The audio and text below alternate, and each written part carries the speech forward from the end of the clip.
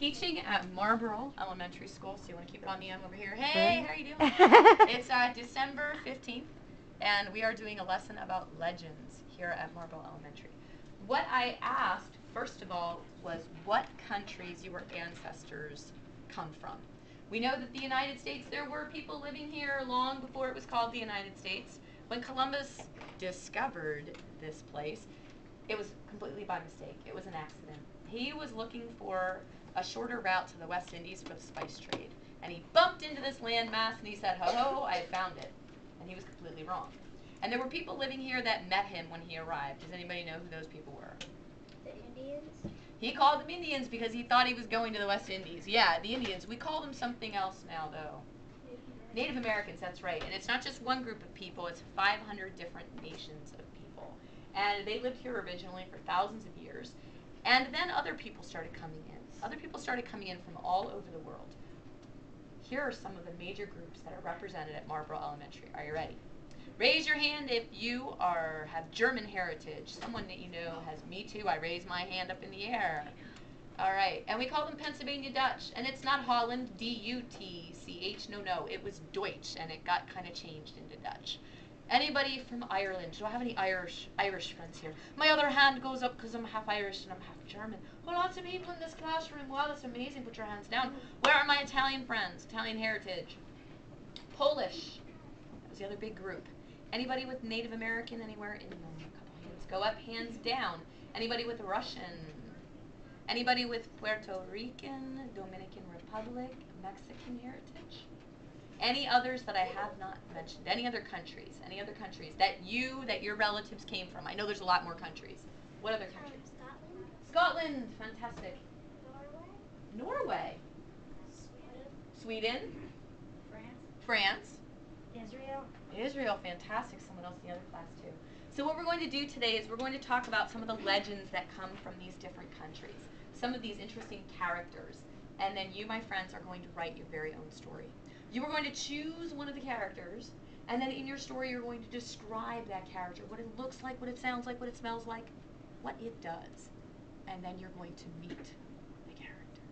And anything is possible. It's a story. All right. So we are going to start with the Native Americans, because they were here first.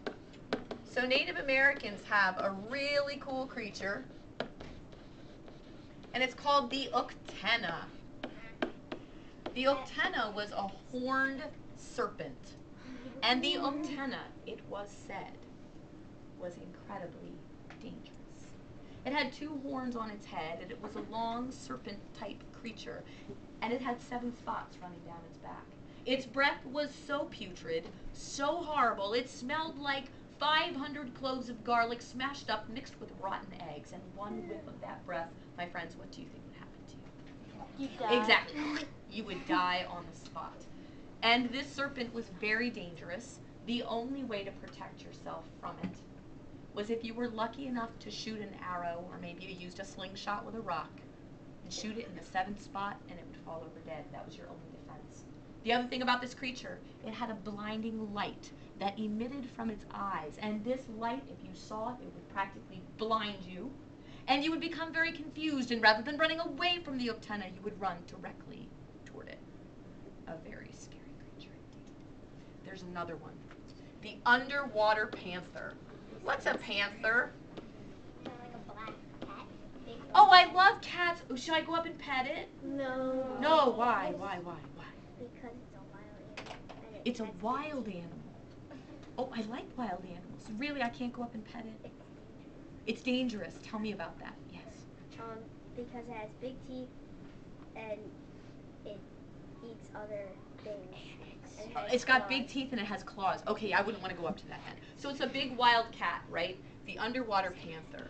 The underwater panther was a combination of animals. It had horns like a deer. It had feathers. If it's underwater, what other feature do you think it might have? Scales, exactly. It had scales like a fish, and I apologize about my writing on this board. I'm still learning. In fact, let me erase that. That's terrible. Try that again. All right. Miss Scott has trouble with it. You have to Put the eraser down. Thank you, my friends, my technologically advanced pupils. Yes. And it also, it had the feathers and the scales, the deer and the horns. It had a face of a cat and the tail of a cat, yes. With webbed hands. It might have had webbed paws, yeah, to help it swim better. The thing that's really cool about the underwater panther is this one was not dangerous. This one is a protector. Not all legends are bad. They're not all scary. This one was a protector. So if something bad was happening, the underwater panther might show up to help you out. This was a very powerful creature, one of the most powerful in Native American lore. And I want you to think for a minute. These two creatures, they're very unusual. The horned serpent here.